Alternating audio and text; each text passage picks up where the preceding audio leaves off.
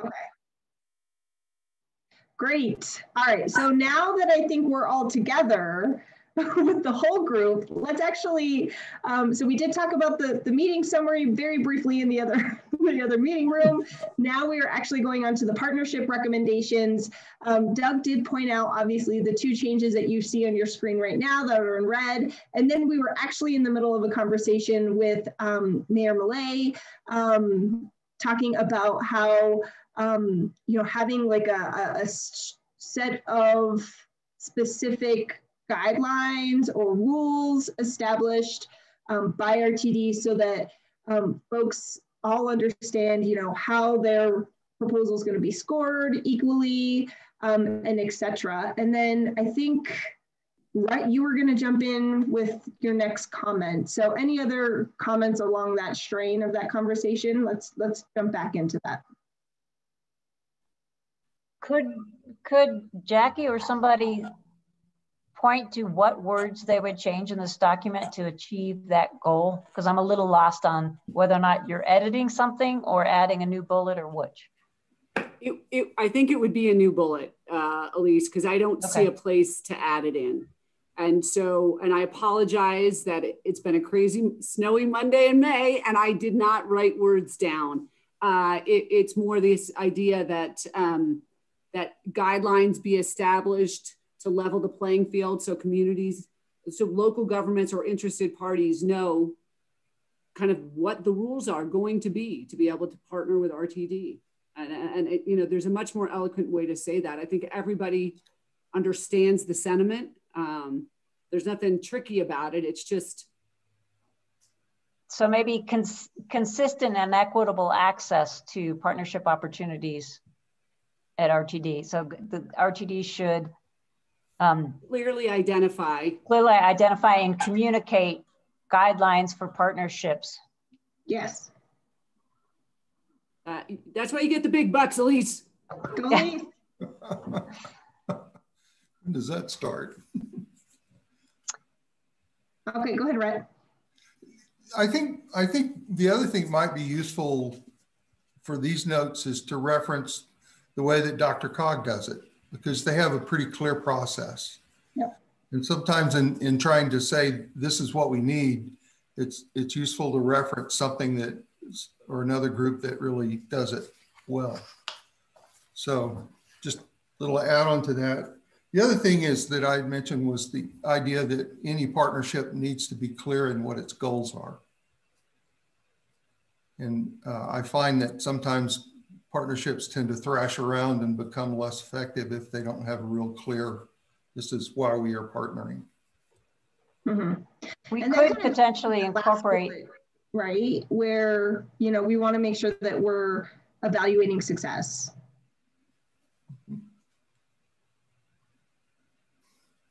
And it could be, kind of combination, I think Elise was starting to say this, it could be the metrics are ridership, cost efficiency, service to equity and underserved communities, first and last mile connections. There could be similarly as you apply for different TIP projects, I would think RTD could identify where they feel they would benefit from partnerships. So and I'd love to hear what Lynn's thoughts are about something like that. Where are there categories of partnerships that you guys have already identified that you want to explore? And I'll stop. Elise, go ahead. Or whoever, not me. After Lynn. No, you go ahead, Lisa. I'll think about it here for a sec. I like that idea. You could include in Jackie's bullet, RTD should identify and communicate the guidelines and goals for partnerships so that everyone has consistent and equitable access to these opportunities. Such goals might include the ones you just mentioned and other ones identified by RTD to recognize we may not have captured them all. And the other point that I wanted to make was something completely different, which is I don't know if we're ready to switch topics, but the intro paragraph references our recommendations for the use of COVID-19 relief funding.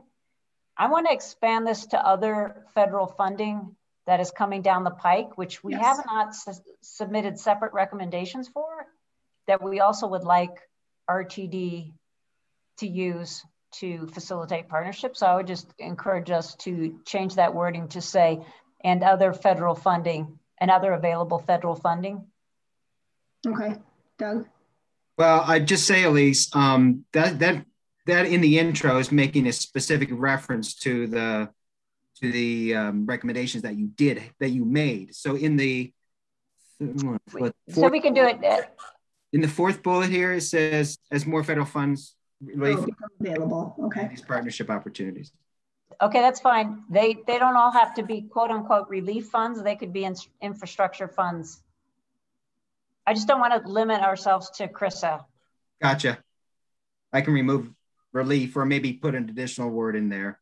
Yeah, thanks.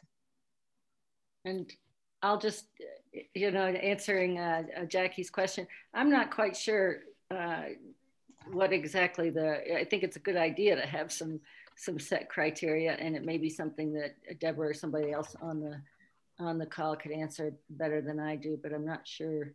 I don't believe we have set criteria at this point. If I may interject, we should have some element of criteria because there's certain things to which we must adhere as relates to service equity, fair equity, and things of the like. So that's something that's sort of inherent in reference to what we do, but I think we can do a better job of communicating that out, having listened to the conversation, because I think people just may not be aware of the varying parameters that we utilize in making an informed decision about how we would partner. So I think if anything, we'd be remiss not to qualify that we have to look through an equity lens as it relates to any type of Title VI compliance aspect. Thanks. All right, thank you. Any other recommendations for these partnership recommendations? Anything else that folks wanted to tweak? All right, so I think we got some more good feedback, which is great. And then so let's add those suggestions to this as well, and we could bring this forward to the next step. But I think we're getting really close here, so that's great. Julie, can I just ask a question in terms of process? So yes, ma'am. Once we get these recommendations, it sounds like this was the final review. Are we bringing this to the full committee at the May 8th meeting, or is the goal to bring it back to this committee for review again? What is your process idea, Doug? I think originally we were thinking about sending them to the May 8th meeting, but if we, correct. Does that work for folks? Okay. Yeah, that's what we planned. All recommendations that we have to date, we had talked about packaging those and having them available for the full committee next week. Dea, so this partnership recommendation draft is also part of your operations agenda. So I'll update this based on the comments today, and you'll have the latest and greatest. Perfect. Great, thank you. That's great. Yeah, thanks, Doug, for doing that. I appreciate it. Okay, all right, so let's move on to our next conversation around the RTD service area recommendations. So again, you guys had a great conversation about service area and what does this look like, and we really talked about how since Reimagine RTD is going to be focusing on this, maybe just some questions or thoughts that we could send on to Reimagine RTD would be the best approach. And so those are available in your packet. And so questions or comments about some of these, I guess, questions or ideas to bring forward specific to the service area.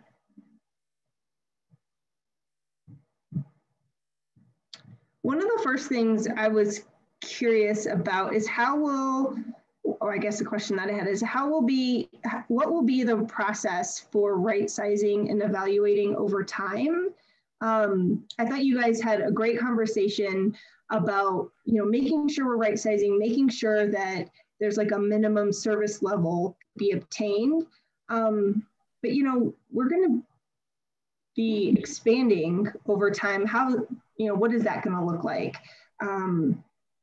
when it comes to right sizing? That was an additional question I was thinking about.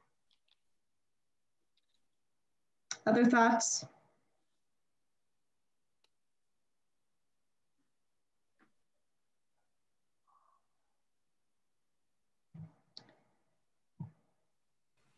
Okay. Well, I guess I was thinking the right size comment had to do with the fact that certain areas may be appropriate for microtransit or other innovative services that in areas that are not dense enough to really justify or fully use a fixed route system, for example. So what I don't know is a minimum service level almost sounds like, gee, everybody should get bus service at this level. And I think we should just make sure that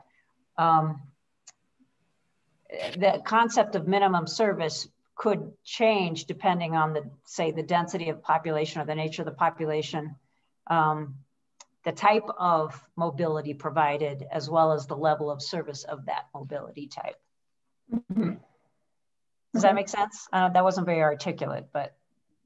No, at least the only other thing is, I also think maybe the people being served should also be included. So is the goal of this minimum level of service to provide trips for seniors or people who are transit dependent or equity populations? Should there be some service standard that we're making sure that if you're within the RTD district and you need to get to a doctor's appointment or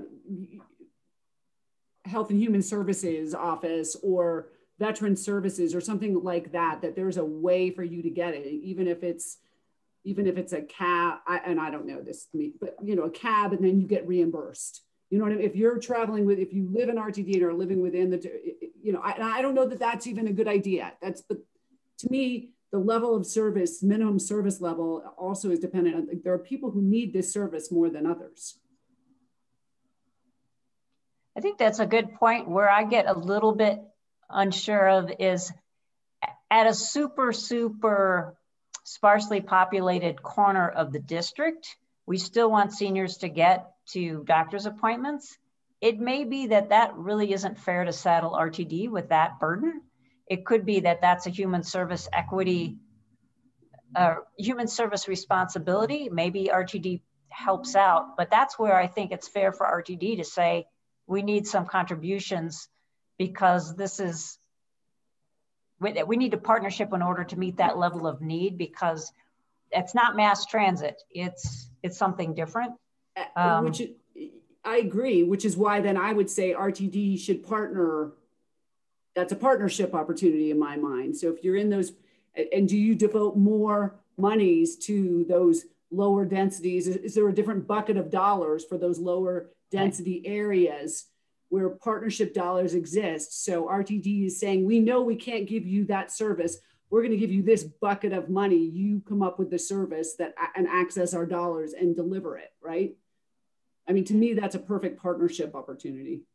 I agree. And we might want to explicitly call that out. And I think we also, here I go defending RTD. I think we need to recognize that some levels of service for seniors, people with disability, other transit reliant populations that have sort of unique needs in a very sparsely populated area in particular, we might need to make the recommendation that we find other pots of funding, because that's really more human services.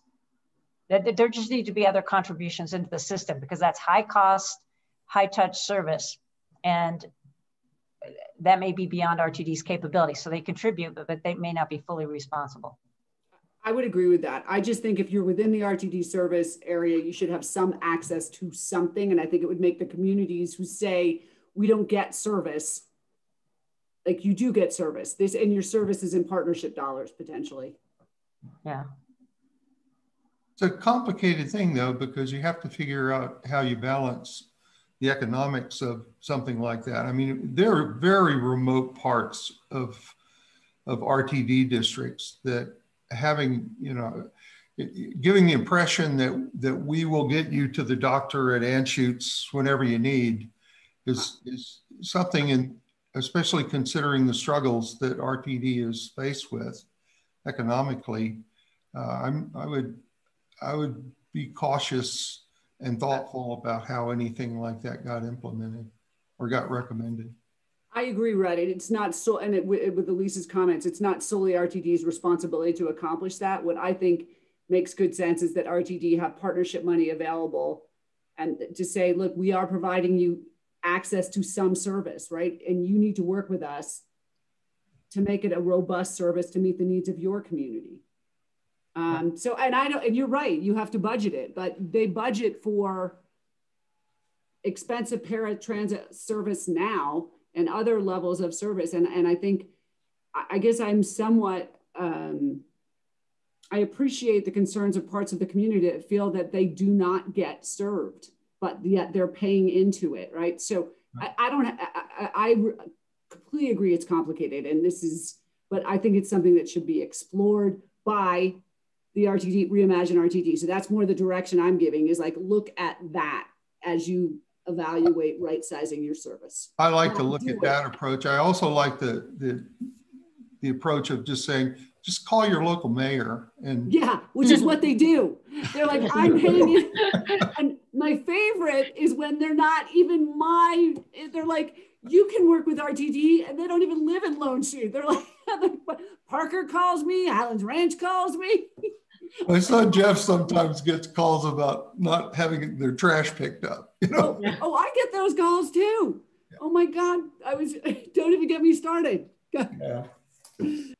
I guess, Julie, if I can just, based on the conversation, as I have kind of been listening to folks and looking back at the questions that were up for discussion, in the first bullet point, it almost seems like we need to revise the second question around, are there minimum level of service? If so, and those minimums cannot be reached, should those areas be removed? Because it almost seems like what we're saying is, if those areas, if the minimum cannot be provided and no partnership can be established to meet some sort of minimum viable product, then should we explore removing the RTD boundary? At least that's how I'm hearing the conversation. I don't know how others feel about that, but the way it reads right now, it's almost like just cut the cord, one or the other. Like if we can't provide any service, even in partnership, then we can't have that. Like, explore that conversation. At least that's how I read it. I don't know if others have a different read. Well, and I think it kind of goes back to, you know, if you know, you're not able to provide service and there's no partnership that could be established, then what's the point of you paying into RTD, essentially, of, you know, why are we collecting your money if we can't provide you with anything at all? So yeah, that's how I was kind of reading it as well. Other thoughts? Go ahead, Dan. I have a question. What is the process for including or removing territory from RTD? Is that the legislature? Is it a vote? How does that happen? Anyone know specifically? I think there was an effort underway by, I don't know if it was Douglas County or somewhere down there. They withdrew it. Legislatively, we want to be removed from that service, from RTD's region, and not have to pay taxes. But they walked away from that. It looks like Lynn has something to add. Go ahead, Lynn, I think, is probably more knowledgeable. Yes. Following the Parker situation and some others, that there was a bill in the legislature that would have allowed Parker to put it on the ballot and have people vote whether they wanted to get out or not. And I think even in the bill, it recognized that they would not get out till 2050. They would still be responsible for the debt that had been incurred up until that point. So it's not a simple process. And as I think Julie said, it was, or maybe Jackie said, that it was pulled, the bill was dropped for now. Well, you know, we have outlying communities. We largely serve the Highway 82 and the I-70 corridors.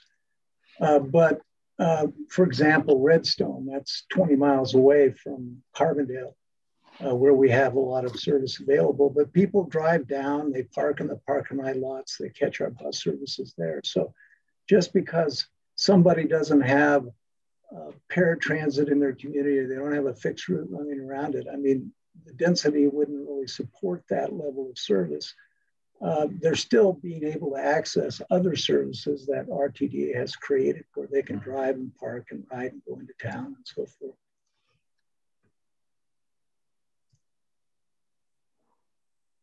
Yeah, I think that's an important part, right? It's not like our boundaries are really set in stone. We have people who flow in and out to seek service. And so I think that's an important thing to consider in this, you know, service area conversation is, one, can you even get out? Two, you know, remember that, you know, you have residents who are driving to catch service that could be a little further away, but it's still something that they're benefiting from.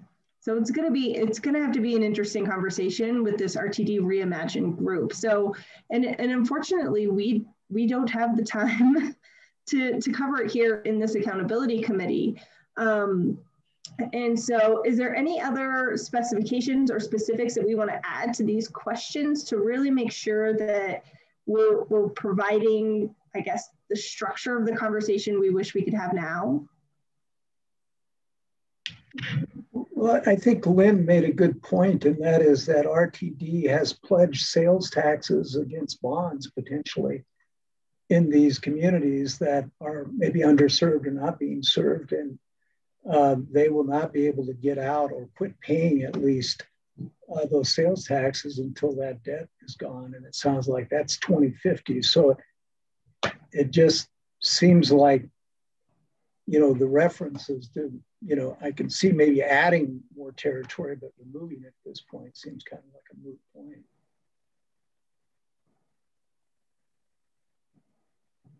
Really? Yeah, go ahead. Just real quick to Dan's point. You know, Dan, Bill Soroy, I believe at the last meeting, he said, he mentioned that part of the Reimagine RTD, there will be a conversation specific about, you know, the contraction and expansion of the RTD boundary. That's one of the tasks associated with Reimagine RTD. So, you know, I think these questions kind of fall in line with that, regardless of some of the financial complications associated with that, just to have a more policy-driven discussion about what that looks like. So just kind of FYI. I'll just say one more thing that's just sort of aside here is that, you know, there was a recent article about how all of the suburbs and more outlying areas are becoming both ethnically and economically more diverse, which could raise even more challenges as we move forward. Agreed. Yeah, actually really looking at, you know, meeting those needs of those underserved communities is going to be a continuous challenge, especially as those folks, as those areas continue to diversify. It's going to be an interesting conversation and how it evolves over time, and how do we continue to meet that and include that in the analysis of, you know, what does that minimum service level or partnerships look like? Are we making sure that we're looking at, you know, community diversity, community needs, to making sure that we're still engaging in the appropriate partnerships to meet that community. Okay, anything else on this item before we move on? If you do have any other thoughts, please reach out as you go about your week, Jackie. If there's anything new you want to add, just reach out and let us know. And we can continue that conversation as that comes back to, this will also come back, right, Doug, to the entire committee on May 10th. It will, and I'll make the adjustment. I thought Daya summarized it pretty well, exactly what that bullet should look like, that second question. So we'll make that adjustment. Okay, thank you so much. All right, so moving on to our next agenda item, which is actually going to be a report out from the North Highlands Consulting Group. So one thing we may go over a little bit on this item. I want to make sure that there's time for discussion. So if folks are willing to hang on for an extra 5 or 10 minutes, I'd really appreciate it. But I do want to make sure that we get enough time for our consultants to share their report and then have a meaty discussion about it. So Doug, would you like to introduce the group? Well, just for time, I might just turn it directly over to Tanya from North Highlands, and she'll introduce the topic and some of the peer comparison work that she had done. Okay, great. Thank you so much for being here, Tanya. Great, thank you for having us today. I'm also accompanied by Anna Daniger, so she's gonna participate in this discussion as well. We do have a slide deck. I'm gonna go ahead and share my screen with you all. And you know, can you all see that? I'll put it in presentation mode. It should make it a little cleaner. All right, is that in a way you all can all see? Yes, thank you. Okay, great. So in the interest of time, we can cover some of these topics in a little bit of at a higher level and really get to the findings, which is kind of the meat of why we're here today, and then have that discussion and get your feedback. So Anna and I, hello again. Also want to mention our colleague Julia Grissett, who did much of the research that fed this analysis. She's unable to join us today, but certainly a thank you to her for her work. So a little bit about what we were asked to do and how we went about it. You know, we were asked to conduct a high-level assessment of peer agencies and their governance structure for this governance subcommittee.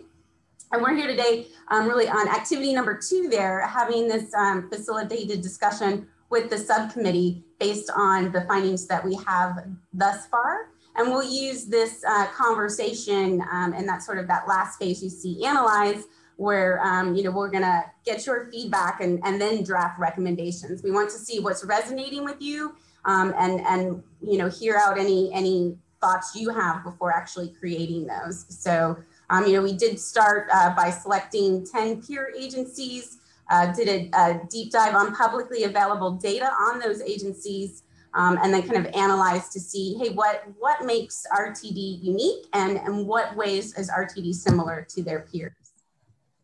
So when we selected the peer agencies, we took into account population of the area, geographic size, the different modes that are operated by the agencies.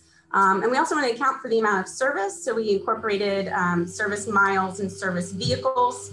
And we also did look through your subcommittee's previous work to see what other agencies you had looked at and what had resonated with you before to see if there was any alignment there. And ultimately landed on these 10 agencies. So, you know, what did we look at? You know, we looked at, you know, how many board members those agencies all had and, you know, what kind of services provided by the area. We looked at term durations. So how long are folks serving on the board and how are they selected? We looked at the different board structures, specifically the different types of committees that boards had. And then we looked at community involvement. So, you know, what ways are community folks engaged with the board, either through subcommittees or what have you. And we also compared compensation. And then finally, we looked at transparency. And so, you know, how are materials available to the public and are there methods of community participation within board meetings? And so let's get a little bit more into the findings here. There's in the packet, the full preliminary report has been included. So there's more detail on all of that if you'd like to see that. But happy to take questions on that here at the end if any come up. But really want to focus today on what we found. So, you know, RTD did share some commonalities, of course, with their peer agencies. That included that included term durations. We found anywhere between 1 and 5 years was kind of the standard on average. You know, it was about 3 years. So RTD's board durations are 4 years. And RTD also staggers those terms so that there isn't a full turnover at any one time, really maintaining some consistency through those through new membership, which is really just a best practice. We also found that, comparatively, the board is compensated on par with their peer agencies. Many agencies compensated per meeting. RTD compensates per year. So it runs about $1,000 a month.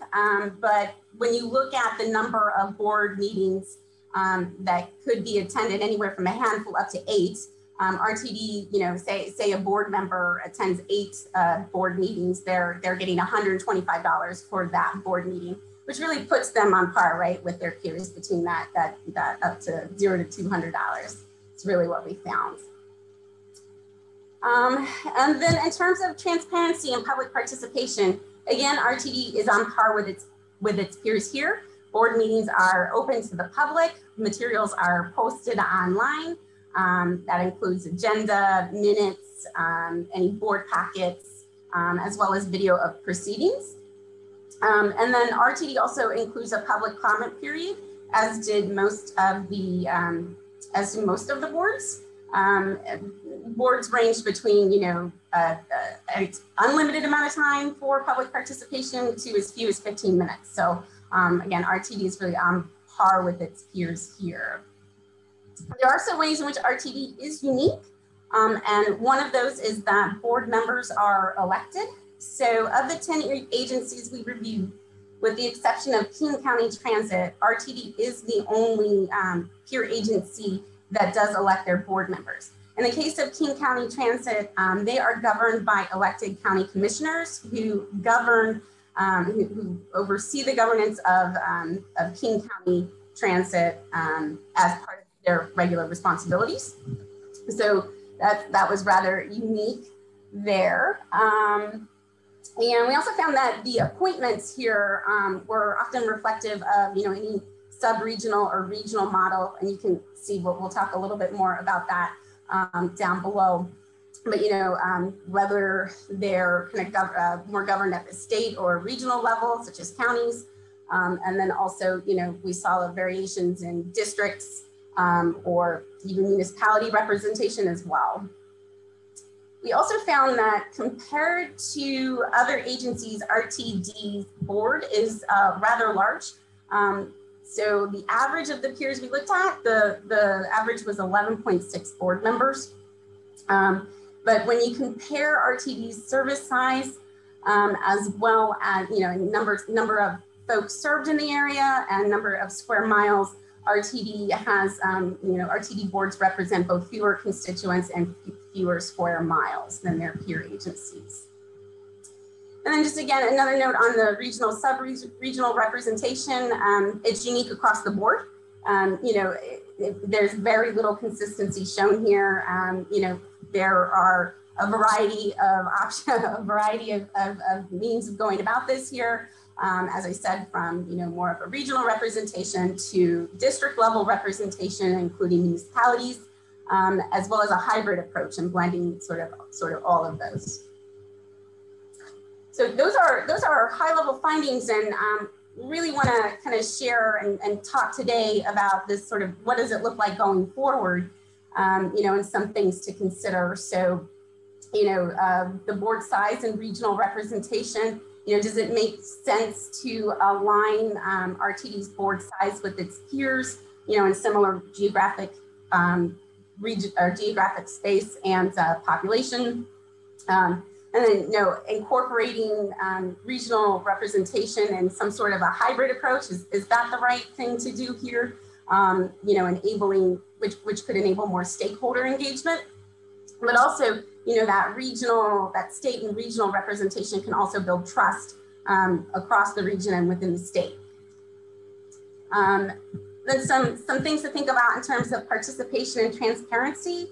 RTD is in alignment with other transit agencies in terms of public participation, but there could be an opportunity to set a new standard here. So I understand that, you know, sub-regional service councils is a recommendation that is being made. So is that an opportunity to improve public participation and transparency? You know, we saw a variety of sizes and these different types of, you know, committees and service councils, all the way from, you know, as small as 9 folks and all the way up to 49 people. So there really is a lot of variation here. But really the purpose of, you know, those councils is, you know, to kind of see to the day-to-day matters and allow the board to focus on kind of shaping that strategic direction of RTD. And so another thought here is, you know, RTD board material is all online, as is with other agencies, but as with all agencies, is cumbersome and difficult to navigate. So what means could RTD take to make that information a little bit more accessible? And then finally, appointment. So, you know, as we said, RTD was the only board that we looked at which is publicly elected. So that means that RTD board members are then held accountable to their local constituents, which can result in, you know, board members losing that higher level, that strategic direction. So if board members were to be appointed, they would be held accountable to the appointee and to RTD itself. And then if that's coupled with service councils, would they really be able to manage those details that, you know, that the board, you know, freeing up the board to kind of see to the big strategic direction. So I know that went a little bit quickly, but I did want to be cognizant of time and leave a lot of room for your feedback here. We, you know, these are our findings, but what we really want to hear from you is, you know, what out of all of this resonates and brings something for you that comes to mind. So I'll open the floor now to the subcommittee. Great. Great, thank you for that overview. And of course, it was in our packet, so feel free to reference the preliminary report as needed. Let's open up the conversation. Does anybody have any direct questions for Tanya and team at this time? Any clarification? I don't know if Go ahead. It's for Tanya and the team. I'm sorry, I thought you were pointing at me, but that's Zoom. So, last time we had this conversation, I think several folks voiced what problem are we trying to solve and what does improved effectiveness look like? And so maybe this is a question for Tanya. Rather than asking how does RTD differ from others, whether or not there's a best practice that results in an enhancement that you've discovered. My views on the RTD board, I will say, depends on who's on the RTD board. In the past, we've had board members who were anti-transit and not very collaborative. And I thought we should throw the bums out and we should have fewer of them. They should be appointed. And the current board, I think, is actually very collaborative and positive and working well and aligned with trying to make good change. And so I'm kind of like, well, board's not the problem. So I guess it's to the group and to Tanya in terms of what problem are we trying to solve by making adjustments to the board? Yeah, I think that's a great question. Thank you for that. And our feedback that we had heard about RTD board was that they tend to spend some time in the weeds of the day-to-day, and that strategic direction does get lost. And so I think that's kind of, you know, the appointment piece of that. You know, if folks are appointed, are they then kind of able to, you know, be held accountable as opposed to a constituent? They're held accountable to, you know, the appointing committee and RTD itself. But also, you know, is it that they're in the day-to-day so much because they don't have the support that they need? In which case, this, you know, sub-regional council or service council could be of good assistance to them, so that they can, again, maintain that strategic vision and allow the support of the community and that sort of day-to-day. But I'll chime in. I agree with you, Tanya. And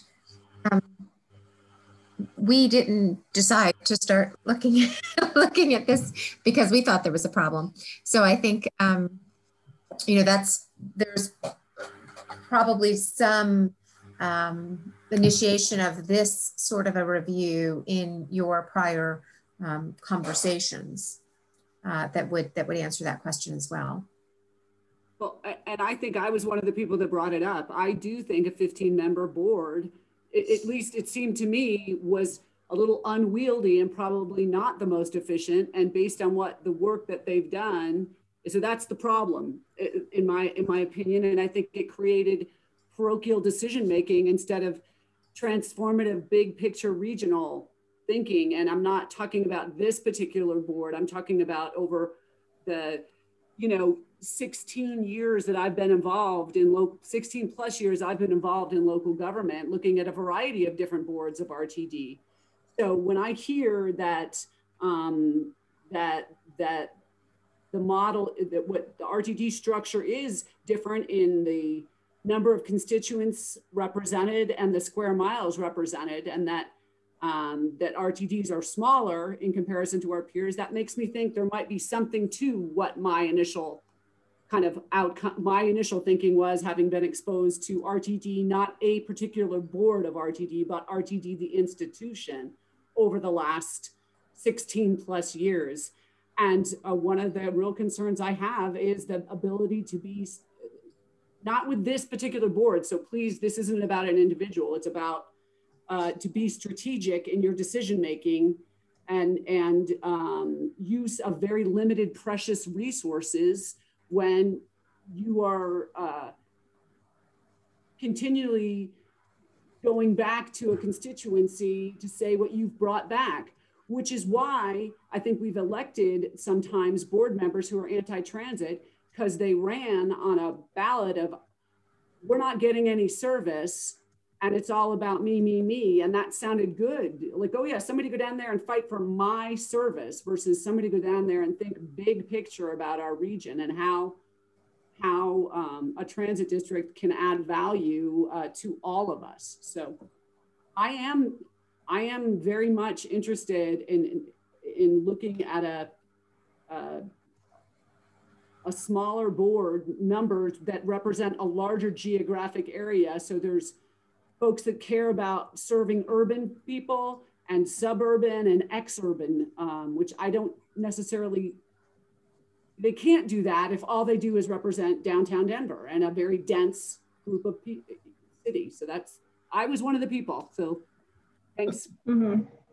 So a quick question I have, and Lynn, I'll just get to you in just one second, is who is our audience for this recommendation, right? Is this going to RTD and we're going to ask RTD's board to reevaluate themselves?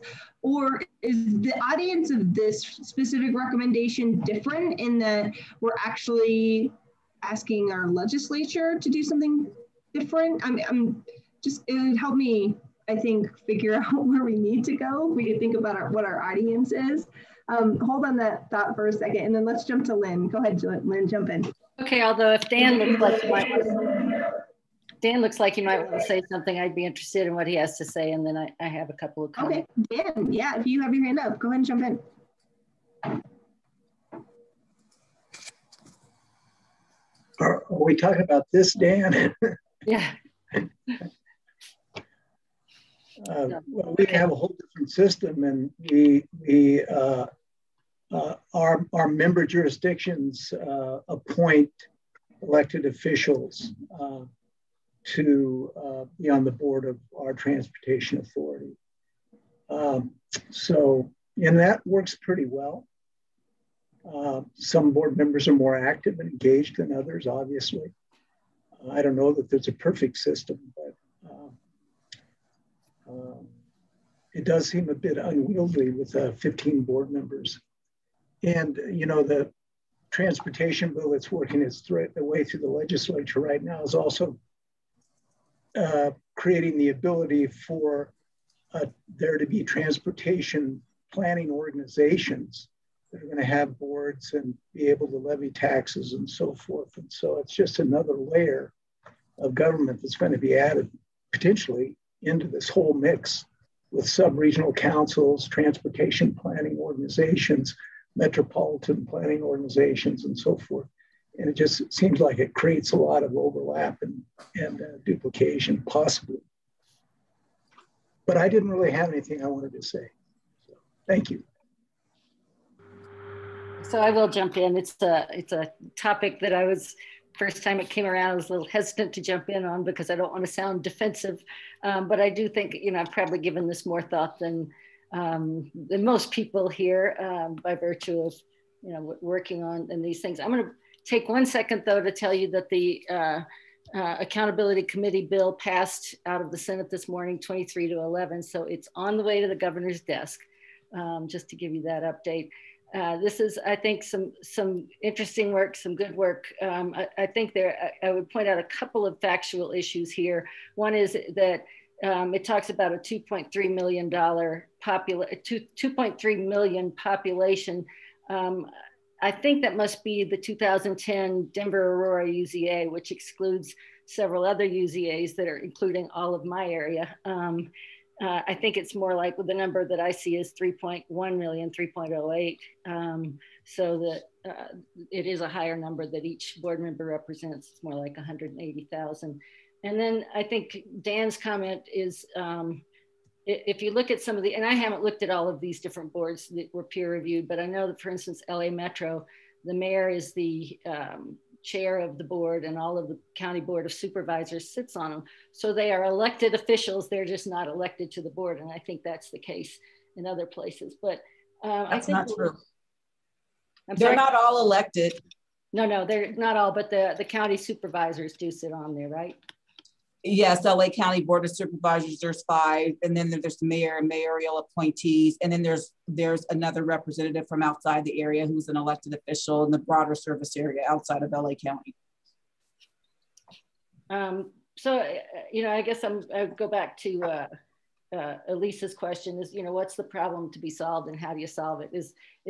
And also Julie's question, the reason it's elected right now, the board was, I think originally, although it's gone back and forth, I think originally appointed in 1980, a statewide ballot issue said that they wanted it to be elected. And so the audience that you were asking about would be the legislature to take it.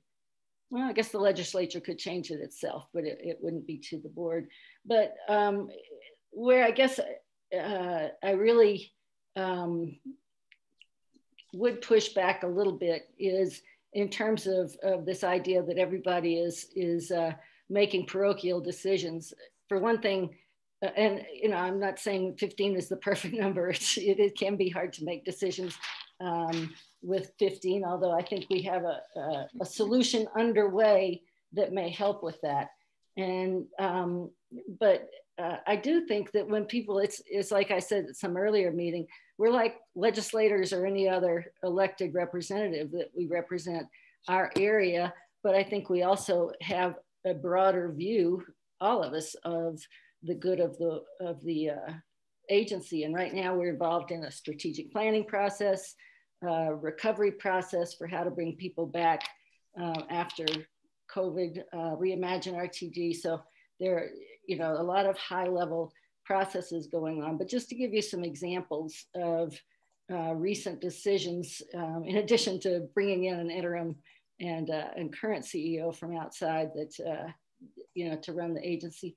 There was the big article on the fact that when RTD passed its COVID, when we cut service, I think this says 31%, it was 40% somewhere in there, but that low-income routes had a 13% smaller reduction compared to higher income routes, and minority routes had a 29% smaller reduction than non-minority routes.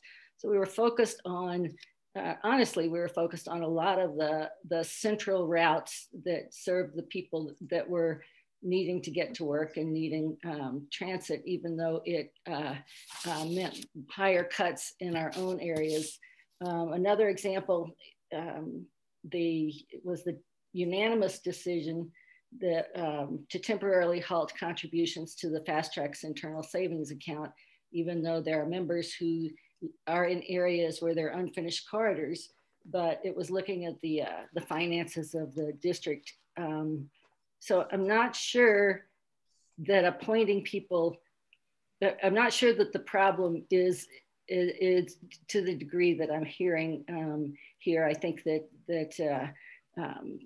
people we get on the board and generally, really almost, I'd say overall, people are focused on the good of the district. And the thing that we're doing right now to help with that decision making is that there is a proposal to go to smaller committees that seems to be getting a lot of support on the board. We haven't taken it up to make a final decision yet, but I think that would help with some of the issues around making decisions as a larger group. So thanks. Thanks, Lynn. Hey, it's Jackie. I'm sorry. I'm already supposed to be on a 5 o'clock call, but this is really important. So I just wanted to make this comment. This isn't about a board member or a particular board being parochial. I think a 15-member board lends itself to being parochial. I think it lends itself to making decisions with smaller constituencies. It's like having wards within a large city.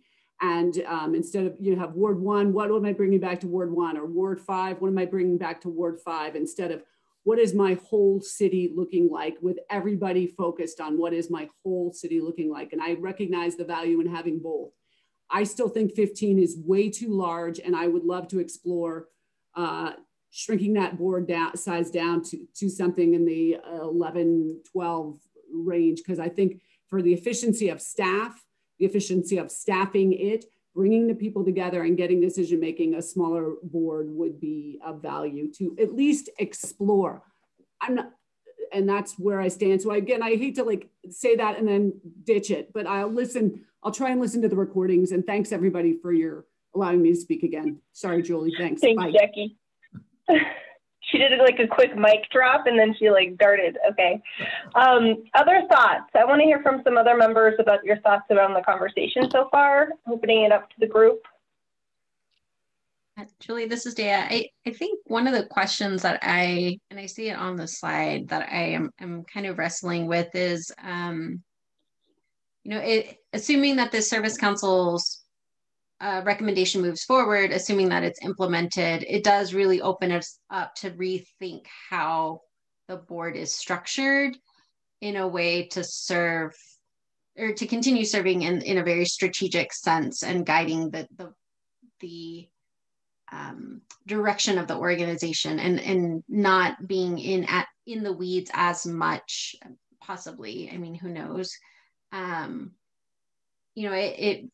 I think that's just kind of where I'm a little stuck in figuring out, well, it's a little bit of, I think for me, a chicken and an egg situation, although we can kind of design it, a recommendation any way that we would like to at this point.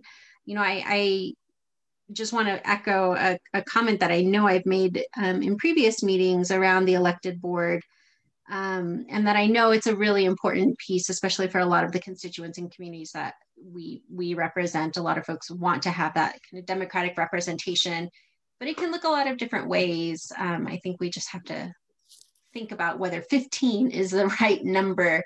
And is that really the way that we get to it? I think the other thing that I just want to lift up, and Lynn, it's good to hear that you all are rethinking the committee structures and how that might better serve RTD.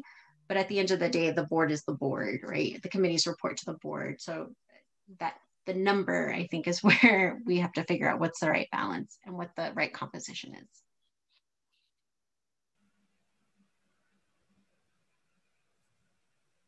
Thank you.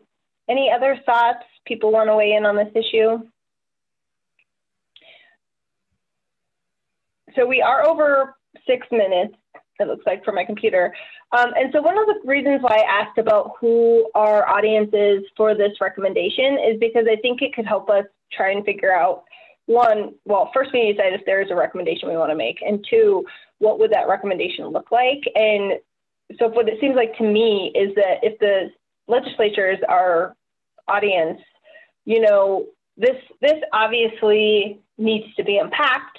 And would the recommendation be, if we were to make one, something along the lines of like, you know, this should be something that the legislature should consider, you know, doing a study on or something next session, you know, something around those lines, because obviously, how do you define success? I think is going to be an issue. Is how do you define effectiveness? Would a 9-member board be better? And how do you determine that based off of, you know, some of the other case findings? And so just trying to think about, you know, what would the frame of this recommendation look like? I don't know. It's going to be a tough one. Do folks have any specific questions or additional information that we need from staff or the consultants to further this conversation next? Julie, Madam Chair. Yes, go ahead. Yeah, just one qualifying question. You know, we're known as one of the largest landmass districts in the country, the size approximately of the state of Delaware. Does that matter whether we have 9 or 11 or 15 or 20 board members? Perhaps not, but I just found the statement from North Highland kind of strange in that there are some demands from that kind of geography for representation, I think. So I'll just leave it at that. I don't have a particular comment, but I just found that kind of interesting. So okay. if I may, in response to both the population and geographic size, we did use UZA population and UZA square mileage. So that does skew the results a bit, but we did that for the purpose of peer-to-peer comparison. So the UZA for all of those 10 agencies, both in population and miles, is what was used for that calculation, if that helps clarify things. Great, thank you so much. Did I see anyone else wanting to jump in? Elise, did I see you? Okay, great. Jump in. I was just curious. Lynn alluded to the history of changes to election of the board. I wonder if there's any historical write-up that exists on any history of changes to the board that we should know before we attempt to reinvent the wheel. Surely it must be written down somewhere. I just don't know. Particularly on the elected versus appointed, it seems like that we might have the benefit of knowing our history better. I thought Doug had that early in the meeting notes from way back when, if I remember correctly. Yeah, Troy, I think it was more just a statement than anything, but I can check around, Elise, and see if we can find anything. I think RTD has that. Yeah. It seems like it must be somewhere. I just think it might help us dust off our memories or learn new things about what's been tried in the past and what worked and what didn't. Okay, yeah, I think that could be really helpful. All right, so we are 10 minutes over, and I don't want to keep folks longer than I asked them to already extend. Any final thoughts or feedback to this group that any members have? Okay, so let's wrap it up here. We have a lot more conversation to do, so we'll continue this on our next call. And if you guys do have any other questions or any other information that you guys want to hear from Tanya or from Dr. Cox's staff, please just let us know so that we can incorporate that in the next packet. So thank you all for starting this conversation. Thank you, Tanya, and your team for your hard work and your presentation today. I appreciate it. And thank you, everyone, for the really robust conversation, and let's continue it. So, all right, have a good evening. Thanks, everybody. Thank you. Bye. Bye. Thanks.